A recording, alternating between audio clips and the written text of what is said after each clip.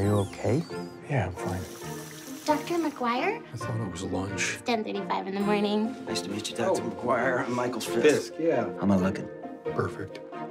Michael Fisk was this guy who I thought had figured it all out. And then he killed himself.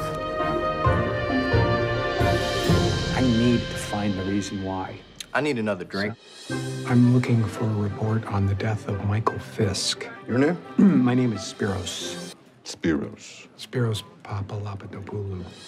Spiros? From Greece? Yeah.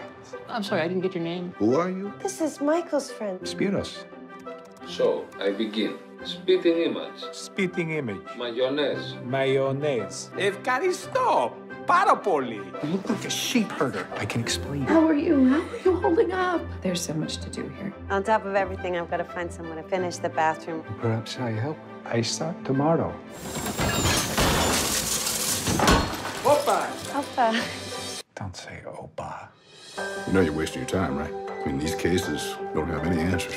Like, this is some serial killer type stuff here. Ms. Fisk, very sorry for your loss. We investigate all suspicious deaths. It seems that Mr. Fisk may have been stalked. This has got to end. What would Socrates say now, Michael Fisk? You're the one with the unexamined life, not me!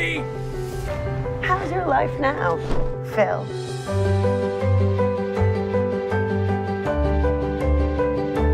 There's more to life than everything, and maybe he only realized that once he had it all.